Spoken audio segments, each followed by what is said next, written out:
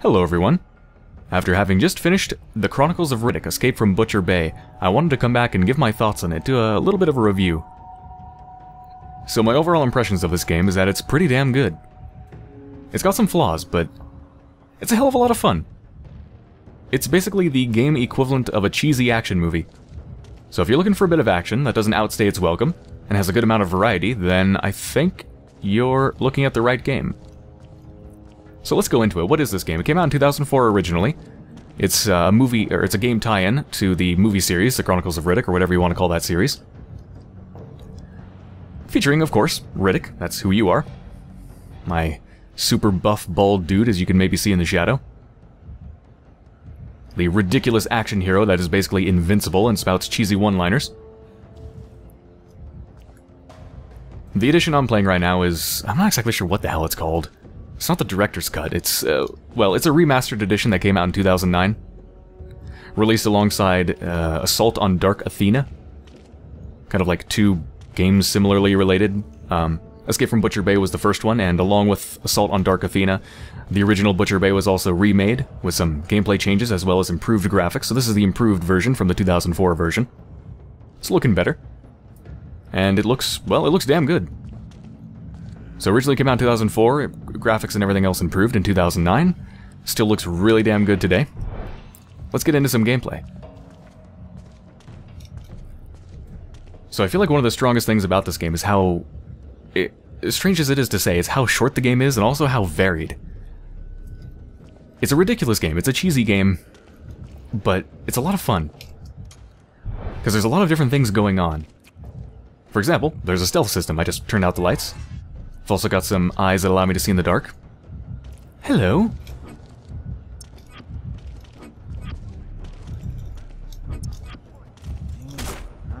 I don't know what that just did.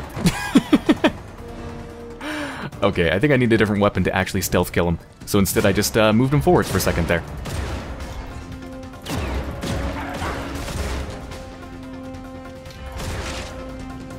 Oh, apparently the lockers are destructible. Huh.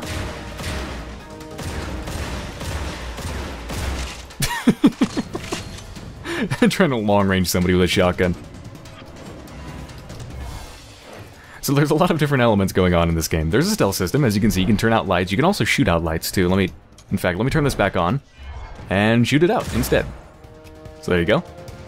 Some different tactical possibilities there.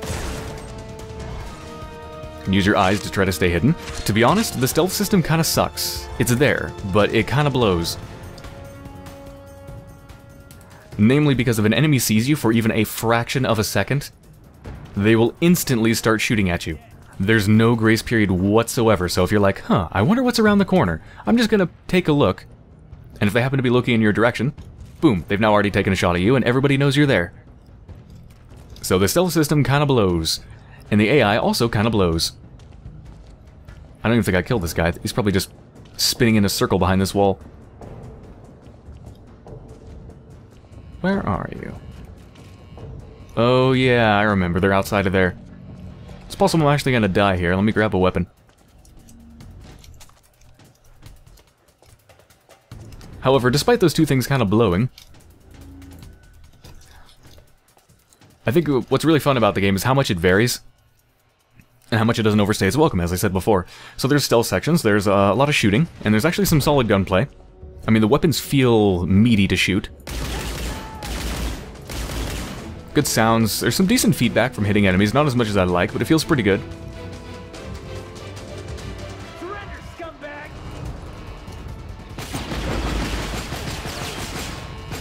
Let's take out these fools. Shoot this damn thing so it stops blaring at me.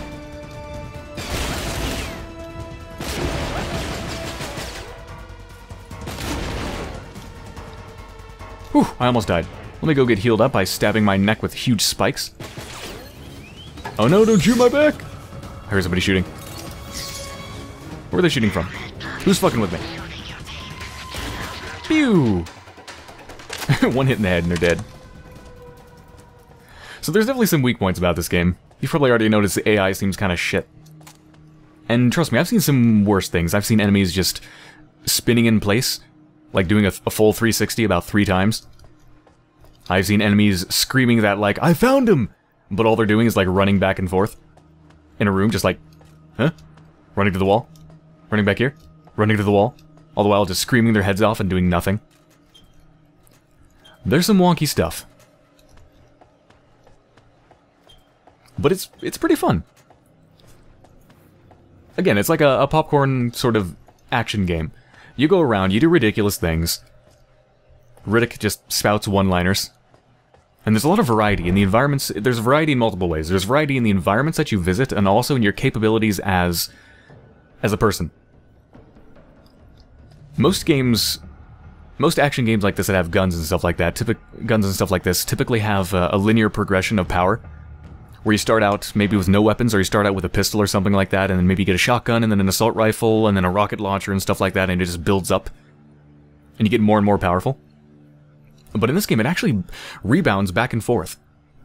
Like, there's certain sections in the game where you have a ton of weapons. You have pretty much all the weapons. You got a shotgun, you got a assault rifle and whatnot, and stuff like that. And then other sections, you end up getting captured, and then you go to jail, and you have all your weapons taken away. And then you end up having to scrounge around for shivs, or knuckle dusters and stuff like that, and you have to fight people in these little fist-fighting rings to try to prove your worth inside of the prisons. And then other sections where you rebound, once again, you go back up to having weapons and having powerful stuff, and other sections where you get to get inside of a gigantic mech, basically, and shoot people with miniguns. It just goes back and forth. So it's always changing up your capabilities, and never stays on one thing for too long. And you visit all these different environments. There's even horror sections in the game where you're kind of in the dark, using your eyes that allow you to see in the dark. And like throwing flares and fighting monsters. So there's just a lot of variety, and this is all over a period of about 6 to 7 hours, how long the game lasts. So all these horror elements, different, from having no weapons to having all the weapons you could possibly want, and just back and forth and back and forth. It's always varying so much. It's really cool. It never stays on one thing for too long. Something's going on here. I'm taking a look.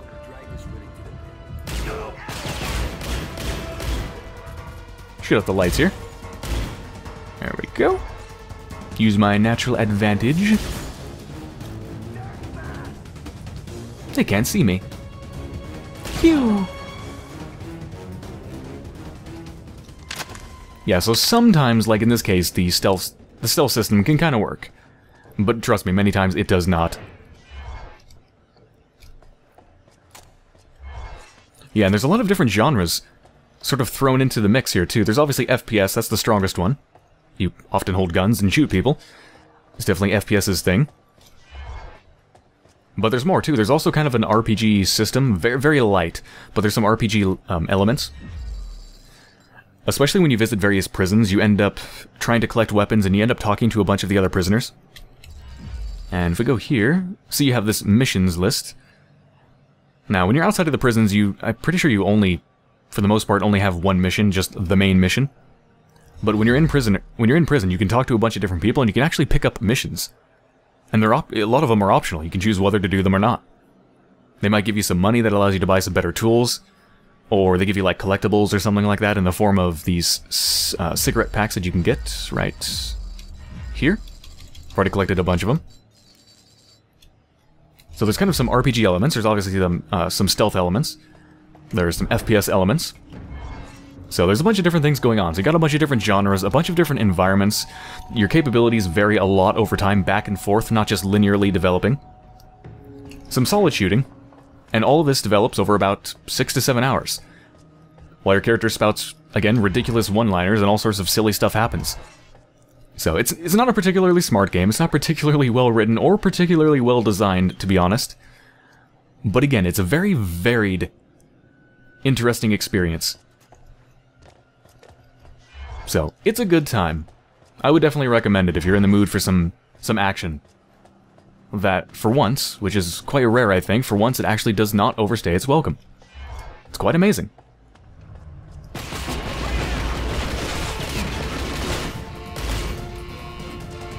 Maybe I can show off the terrible AI here.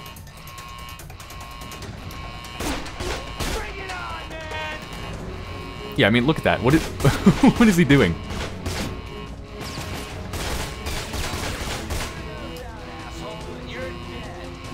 Like running around like some he just tried to run up to me and melee me with a pistol. Like, who even does that? I don't even know what just happened there. Hey, do you want to bet I can go up to this guy and melee him to death? Alright, he's gonna reload. He's reloading. Come on. Damn it. I wanted to... No, there's a special thing you can do if you time it right where you can get them to, like, shoot themselves. It didn't work. Oh, maybe I can do it here. Come back, come back, come back, come back. Don't shoot me, don't shoot me, don't shoot me. I need to get close. Here we go. Ah, no, it doesn't work. I think I need to have my fists out. Let me see if I can do it. I want to do it. I want to do it. Shit. Nope, I'm gonna die. Come around the corner. Come on, come. Come, come, come. Oh, there's too many. There's too many.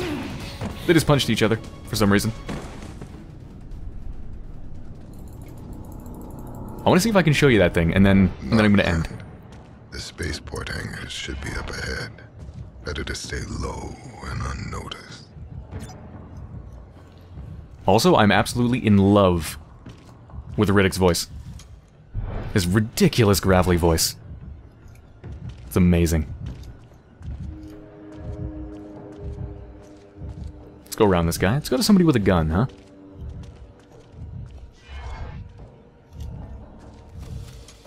Alright, turn that light off. Okay, fine, shoot at me. Whatever. That didn't exactly work. That did not exactly work. Alright, here we go. Let me see if I can do this. There we go. If you time it just right with your fists, you can do that. It's pretty cool. Most of the time it's not worth it, but it's pretty cool.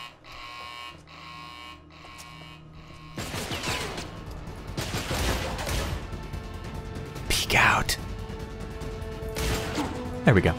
Let's get stabbed in the neck one more time.